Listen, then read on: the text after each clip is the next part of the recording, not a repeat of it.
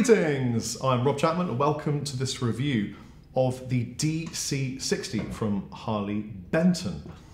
I think I am correct in saying that in my 15 years on YouTube, this might be the cheapest guitar I've ever reviewed.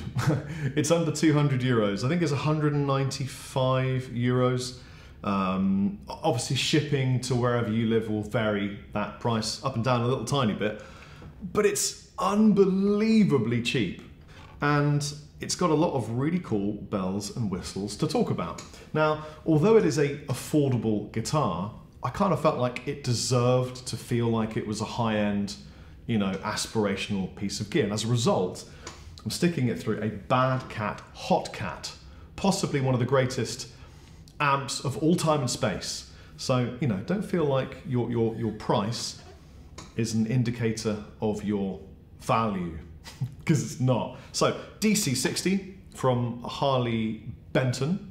As you can see, it is in this beautiful faded cherry red.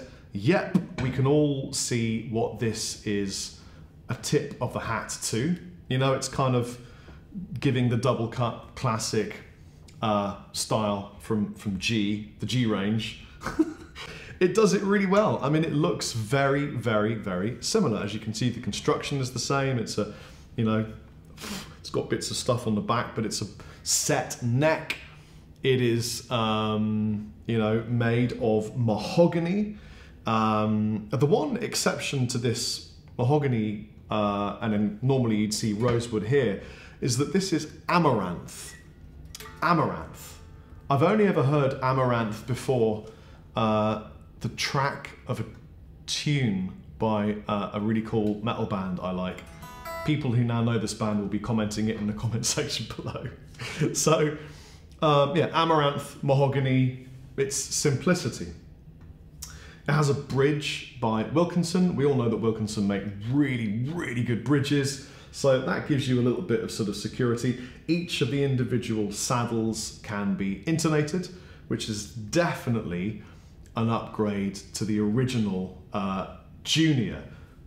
I used to own a 1960s Junior. It sounded absolutely incredible, but intonation was a problem, especially when I put, you know, 10 to 56 gauge paradigms on it. It really didn't want it to be honest. It wasn't very happy with that being the situation.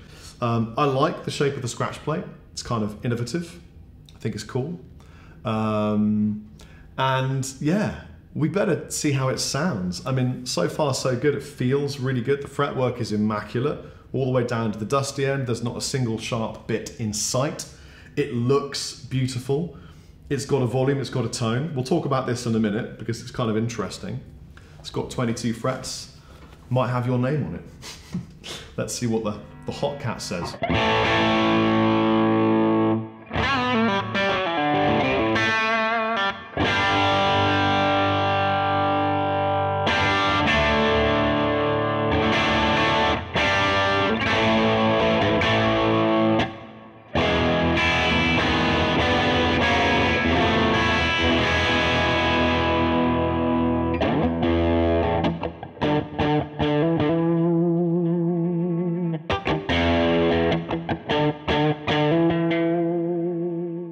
Something that I really like about this guitar is that when you're playing it, the whole neck resonates. You can feel it in the palm of your hand. The whole thing is kind of alive with vibrations, and that's normally a good measuring stick of whether a guitar is effectively sending its vibrations throughout, resonating, sustaining. You know, often if I'm looking to buy a guitar, I will suspend it and I'll tap it and I'll see if you get different notes from the neck to the body. I'm not even kidding, and I know I'm going to get trolled for saying that, but what you really want is the guitar where the neck and the body make a harmonious intervallic, not something dissonant and cancelling itself out.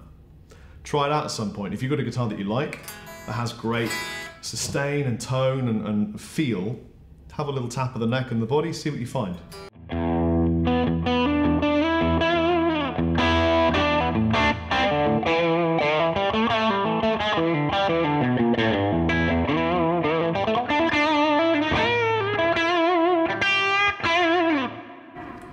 it is quick to make friends with you. It kind of, at first the string tension felt a little bit tough, and now it seems to be warming up and it kind of feels friendly and at home. I'm enjoying playing with the tone knob to, in effect, create that second pickup. Obviously it doesn't exist, but you can kind of...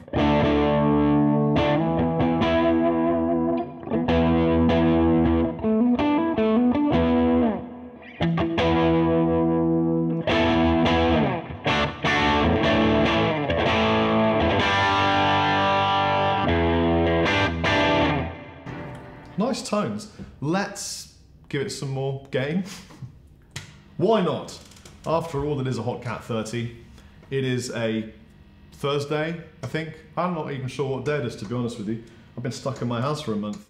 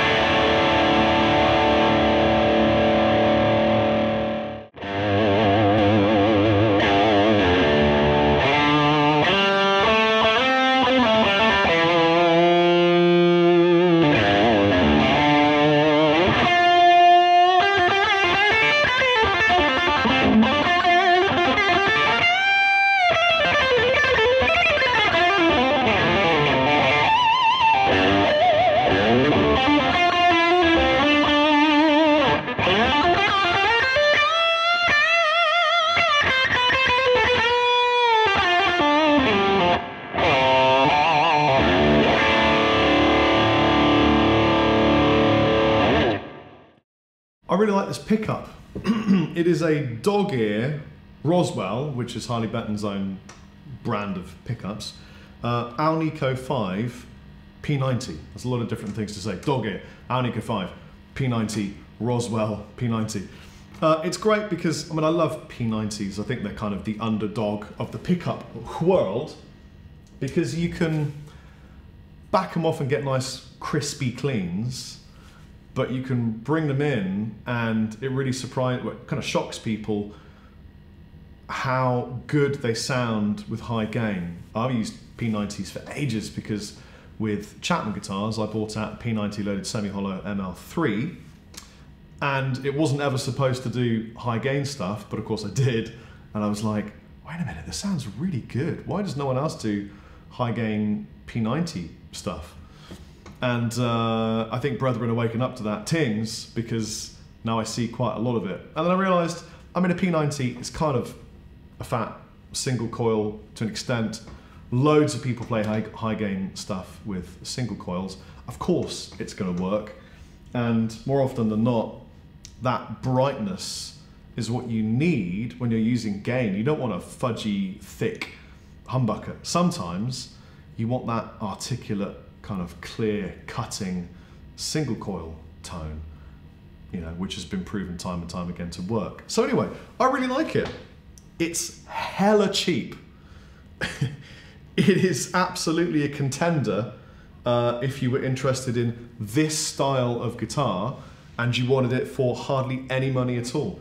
Go check it out. Harley Benton DC60. By the way, in case you care about these kinds of things, it is made in Indonesia, which seems to be the planet's guitar factory right now. Take it easy. I've been Chappers. Chappers out.